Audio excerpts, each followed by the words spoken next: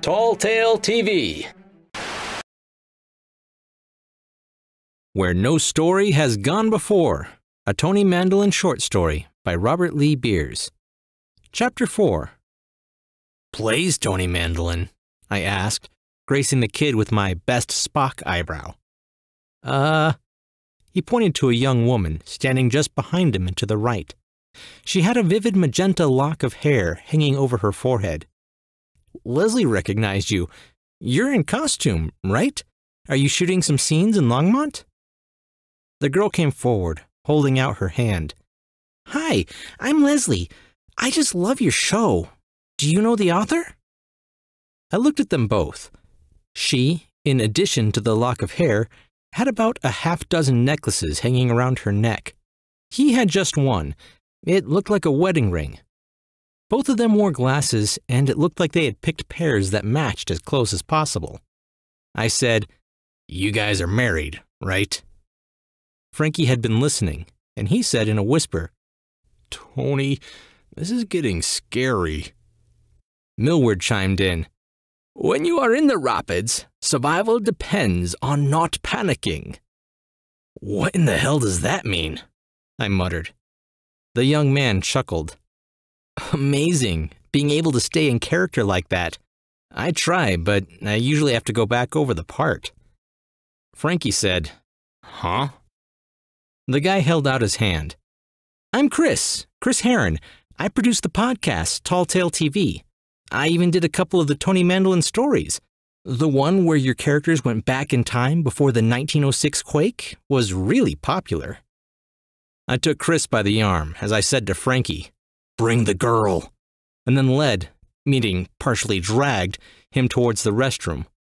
"What's going on? What did I say?" he protested. I said as I pushed through the men's door, "We need to talk." I could hear the girl, Leslie, asking Frankie, "What are you doing? Let go of me! Wait, that's the men's room!" I said to the guy standing in front of the sink, "Out, now!" After the door shut, I reached into my coat. Leslie cried out, "Oh God, Chris, he's going for his gun!" The change in their expression from terror to confusion as I pulled out my ID would have been priceless if I wasn't as pissed and concerned as I felt. I flipped it open and held it out to them, saying, Look closely. It isn't a fake, and I'm not a character on TV. I am Tony Mandolin, and that is my ID and my private investigator's license. See that little gold star on the state ID? That means even the feds agree. I am who I say I am." They huddled over the IDs. Leslie took off her glasses and peered at them from an inch away. Then she said to Chris, "These look real." He looked up at me. "How?" I sighed. "Kid, I have no idea. But somehow I'm in your world where things are a bit different than they are in mine. Now, how in the hell do you know about the time travel case? I never reported it, except to tell Monahan about it over some scotch, and he agreed to not report it." Leslie said to Chris, "Hun, I think we had better show them." He nodded. Frankie asked, "Can I have my burger first?" So we ate, and then we left with our two new guides. "Our car is parked down the block," Chris said. "I hope all three of you can fit in the back seat." We walked past a group of chattering and giggling kids. They were passing a cigarette around. "What's that smell?" Frankie asked. Millward sniffed the air and said, "Smells like what my people call weed." "It's pot, big guy. Remember the news? This state made it legal a year or so ago, and then Nevada joined in. Amazing. California, known as one of the most liberal states in the Union, and they still consider the weed a no-no." He grunted in reply. As we approached the car, Frankie said, "I am not a clown. I won't fit." Chris glanced at the big guy, and then said to Millward, That stick may have to hang partly out the window." "It's a staff, young man. Millward corrected. Not a stick. There is a considerable amount of difference. A stick cannot do this. The eyes of the wolf's head, carved into the top of the staff, glowed a bright blue, and then the car levitated a couple of feet off the pavement. "Oh my God!" Leslie squealed. Chris pulled out his phone. I barked, "Stop that!" As the car lowered back to the street, I hissed, "Millward, the last thing we need right now is to be the center of attention." He stared at me. "But—" "No buts. Stunts like that may have worked like a charm where you come from, but if these people are anything like the ones in my world, they will just make things worse. Believe me. And my wizard is a hell of a lot scarier than you." "You must mean Landau Bane, right?" Leslie said brightly. I looked at her. "That car thing didn't frighten you at all, did it?" I asked. "You weren't scared. You were excited." She nodded. I nodded back. "Right. Let's get this trip over. I need several tons of answers." Frankie muttered, "And I need several more feet of leg room." We did, in spite of the big guy's varied and rather inventive complaints, make it to Chris and Leslie's place. A nice, comfortable-looking house in an equally comfortable-seeming suburban neighborhood. "This looks nice," I said as we pulled into the driveway. "I'll bet it's not as nice as your Victorian," Leslie said. I asked, "How do you know this stuff?" I must have had just a touch of exasperation in my voice, because Chris said, "We can explain everything, Tony. Just give us a minute. It's all inside the house." "Must be a heck of a house," Frankie muttered. Chris opened the driver's side door and said, "Come on in." We squirmed our way out of the back seat. Frankie stretched, cracking his back. "Oh, I'm permanently deformed. I just know it." Millward leaned on his staff and remarked, "Oh, it's not so bad, lad. Could be worse. We could have been on horseback." Frankie stared at the old wizard and said, "Huh?" "The devil's own creation, horses," Millward murmured. "Never turn your back on them. Remember that." As he walked away, Frankie said again, "Huh?" Chris came over to me and asked, "Is that Millward? I did hear you call him that, right?" "Yeah," I replied. "Why?" Chris shook his head, smiling. "You are not going to believe this. Come on in." I don't remember much of the house because whatever I saw as I went through was blasted out of my memory by what I saw on the bookshelf. "See?" Chris said, rather proudly. "We've got the entire set, hardback and DVD." I stared at the titles on the spines. A Slight Case of Death, One Last Quiche, What the Puck, and they went on for a total of 12. Pulling one entitled Lucky Stiff, I turned it over, and there, looking back at me, with the Grim Reaper behind me, standing in a Chinatown alley I knew only too well, was me. "What in the blazing hell is this?" I asked no one in particular. Frankie reached over my shoulder and pulled off one of the books, opening it. "The Clone in the Closet," he murmured. "Tony, this is me on the cover. And is this book about the time the mad scientist cloned me? Who is this Robert Lee Beers? And where did he get all my personal information?" He turned around and said, brandishing the book, "I'm going to sue. Someone find me a good lawyer." Millward asked, "Is he right? Is someone chronicling your exploits?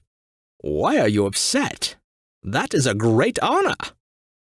"Oh, then you are going to love this," Chris chuckled. "Look over here on the other case." Tearing myself away from me, I watched. Chris pointed out a set of 5 rather thick hardback books. The titles seemed odd. What was that subtitle? The Millward Chronicles. The old wizard did not react the way Frankie and I had. He grasped the book Chris handed him. The title read, The Patriarch of Pestilence. Millward was smiling, and I think I saw a tear on his cheek, partially hidden by his short white beard. "This is wonderful," he said. "Oh, I remember that time well. You see, Gilgafed, the sorcerer, had called up a Seeker from the Shadow Realm." I know, Leslie was saying and nodding. "And it melded with this thief named McCabe? I loved the scene where you and Gilgafed caused a rain of pebbles to shred him into mincemeat, and then he slowly began to put his bits back together." Millward sighed as he chuckled.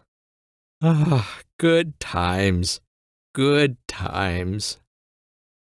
Frankie joined them and grabbed one of the other novels. "Tony," he said, "it's that same writer, Robert Lee Beers.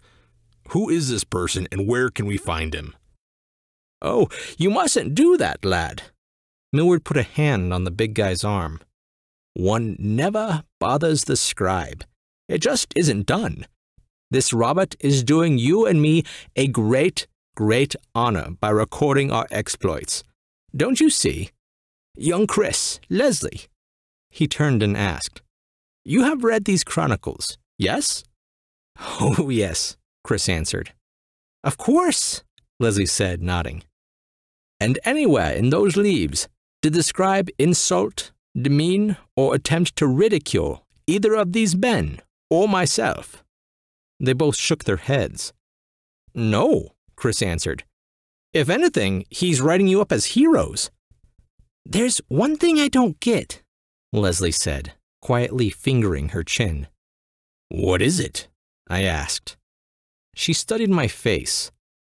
"How is it you look exactly like the guy who plays you on TV?" I shrugged. "Beats the hell out of me." Frankie moaned. We turned to look and saw the big guy sitting down, the book with his picture on the cover open in his lap. "I remember this," he said. "Being stranded on the top of Mount Davidson, you carrying me to the hospital. I remember it all, and someone has written it down as if they watched it on TV, Tony. I want to go home." He nearly sobbed the last two words. "I know, big guy," I said, and I meant it. I was feeling pretty homesick myself. "Too bad Bane isn't around," Chris said. "I'd bet he could get you home." "Damn straight," Frankie exclaimed. "I'm sorry, lad." Frankie looked at Millward, who had moved to stand in front of him. "What?" he replied. Millward leaned on his staff with both hands and said, "I am sorry. If I wasn't so completely lost, I could probably send you home myself. But I have nothing with which to work from for a reference as far as where this world is in the dimensions." Frankie patted the old wizard's shoulder and nodded. "If I remember my Millward Chronicles," Leslie murmured, "doesn't your form of magic, called shaping, include something called a traveling vortex?" The old wizard nodded and added, "As well as forming portals, but in order to do both, the shaper has to be able to picture the destination exactly. And as I have never been here, or in their world," he pointed the head of his staff at Frankie, "I could just as easily drop them into the center of a sun."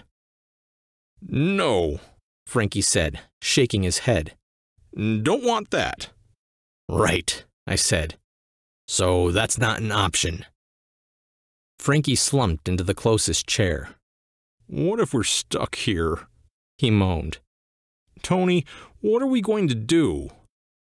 Leslie said, holding up a finger, "I have an idea."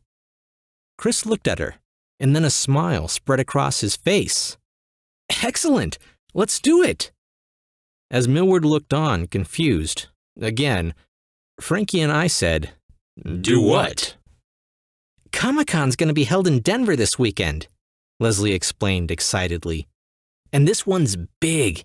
It will have the entire cast of the Tony Mandolin Mysteries there, as well as stars from Supernatural, Arrow, Dark Matter, Killjoys." I waved her into silence. Right, I get it. A nerd fest to end all nerd fests. What does it have to do with us? No, Chris murmured.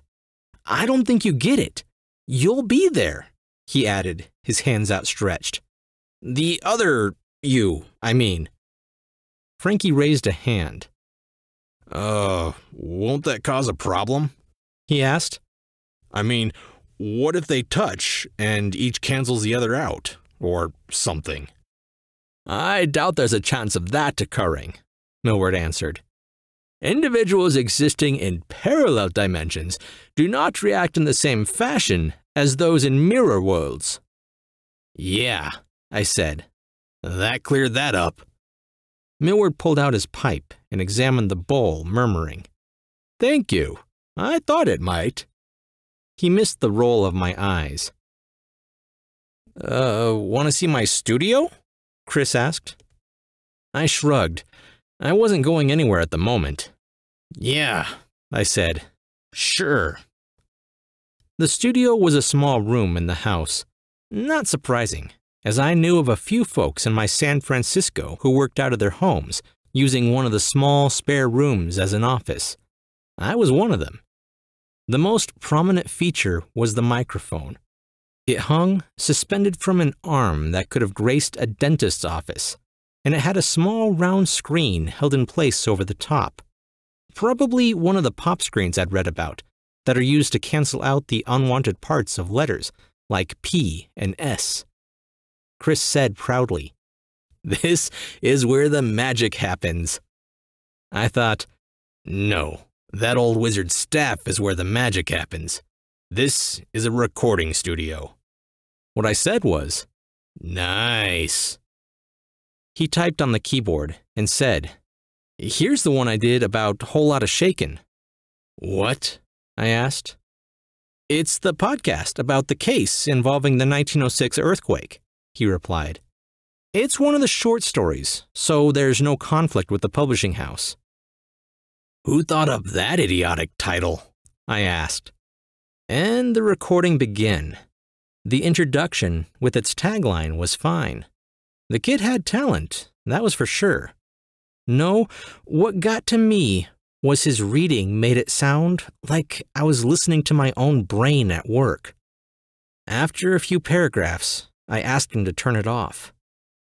Are you okay, Tony? He asked. No, kid, I said. I'm not. I have to tell you, this is beginning to freak me out a little bit. When does this convention start?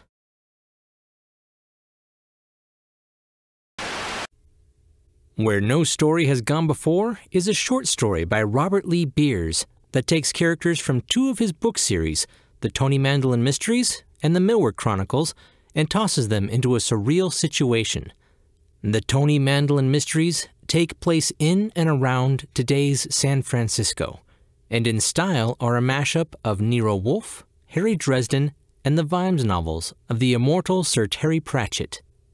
There are 7 finished novels in the series, an 8th in the works, and several short stories offered for free on Kindle Unlimited. If you go to asmbeers.wixsite.com/Robert Lee Beers, everything is there and more. In addition, Graphic Audio, the Movie in Your Mind audiobook publishing company, has released Tony Mandolin Mystery Books 1 and 2 as all-cast audiobooks available in CD and download. In fact, Book 1, A Slight Case of Death, is in the top 10 audiobooks up for an ABR Audiobook Award.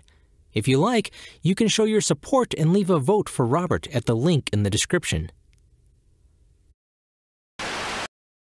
Hey guys! I can't express how cool it was to get this story from Robert and find out that my wife and I were both characters. Talk about meta, right? It was, to say the least, an incredible honor. If you haven't checked out his books, though, you need to. If you like these short stories by Robert, the books blow them out of the water. But in the meantime, be sure to subscribe for more sci-fi and fantasy. I'm Chris Herron, and that's it for today's Tall Tale TV.